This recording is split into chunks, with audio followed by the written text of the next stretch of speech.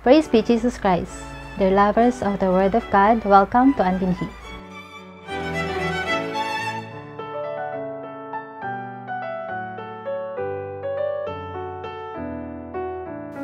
Today, the 14th Sunday in Ordinary Time, Jesus is inviting us to be aware of the reality to which one is being sent. Abundant harvest in contrast to the few laborers. May we listen to Father Ryan Janelle Salvacion as he nourishes us with the Word of God. The Lord be with you. A reading from the Holy Gospel according to Luke. Glory to you, O Lord. At the time the Lord appointed 72 others, whom he sent ahead of him in pairs. To every town and place he intended to visit, he said to them, "The harvest is abundant, but the laborers are few. So ask the master of the harvest to send out laborers for his harvest. Go on your way. Behold, I am sending you like lambs among wolves. Carry no money bag, no sack, no sandals, and greet no one along the way. Into whatever house you enter, first say, 'Peace to this household.' If a peaceful person lives there, your peace will rest on him, but if not, it will return to you. Stay in the same house and eat and drink what is offered to you, for the laborer deserves his payment. Do not move about from one house to another. Whatever town you enter and they welcome you, eat what is set before you. Cure the sick in it, and say to them, 'The kingdom of God is at hand for you.' Whatever town you enter and they do not receive you, go out into the streets and say, 'The dust of your town that clings to our feet, even that we shake off against you.' Yet know this, the kingdom of God is at hand. I tell you, it will be more tolerable for Sodom on that day than for that town." The 72 returned rejoicing and said, "Lord, even the demons are subject to us because of your name." Jesus said, "I have observed Satan fall like lightning from the sky. Behold, I have given you the power to tread upon serpents and scorpions, and upon the full force of the enemy, and nothing will harm you. Nevertheless, do not rejoice because the spirits are subject to you, but rejoice because your names are written in heaven." The Gospel of the Lord. Dear brothers and sisters, a blessed Sunday to all of you. In our Gospel for today, we are told that the Lord sent the 72 disciples to their mission of proclaiming the good news.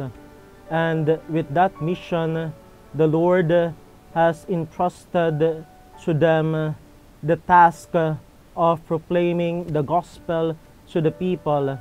They were been sent ahead to the different towns so that when the Lord comes to those places, the people will be prepared to receive the Lord.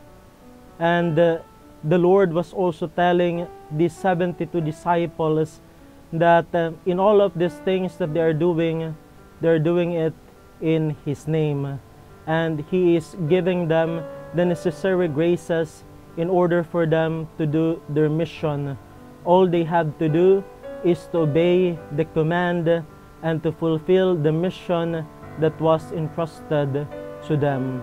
That He even told them that the first task that they have to do is to pray to the Lord of the harvest to send more laborers to the harvest, to send more workers that will help in spreading the good news.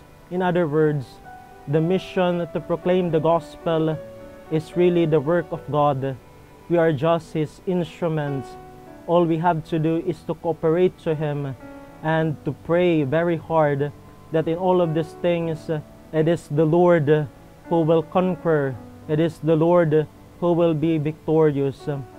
More often than not, it is one of the complaints today in the church there is a lack of vocation, or there is a decrease of people who are entering seminary life or the religious life, well, this reality should not discourage us, because at the end of the day, it is the Lord who calls. All we have to do is simply to allow ourselves to become His instruments of proclaiming the good news. And God will make a way in order for people to answer His call. And He will never allow His church to be, to be lacking in ministers, in people who will be serving Him. That in all of these things, the Lord will always be there, and He will never allow the church to suffer things that will be beyond her capacity. That's why in our task as missionaries, as witnesses of the gospel, we simply have to entrust everything to the Lord, knowing that in all of these things, we will only be fruitful, we will only be successful in our task of being proclaimers of the gospel if we remain in the Lord in prayer. That all of these things will be possible because we pray, because we are united with the Lord, like the 72 disciples that He sent to the different towns, to the different places to proclaim His word. Amen. The Lord be with you, and may the Almighty God bless you, the Father, the Son, and the Holy Spirit. Amen. Lord Jesus, awaken in us an unwavering commitment to the Christian mission. Amen. Thank you very much, Father Ryan. Every day we are invited by the Lord to announce the gospel to those close to us in the house and to all persons around us. Do we assume a poor essential style in witnessing our identity as a Christian? Let us be aware that the success of our witness does not depend on our individual capacity, but only on the Lord who asked us and according to our availability to respond. Sisters and brothers, if you want to request for prayers, message us at www.facebook.com/Polands Media Center Tacloban/. May God bless us all.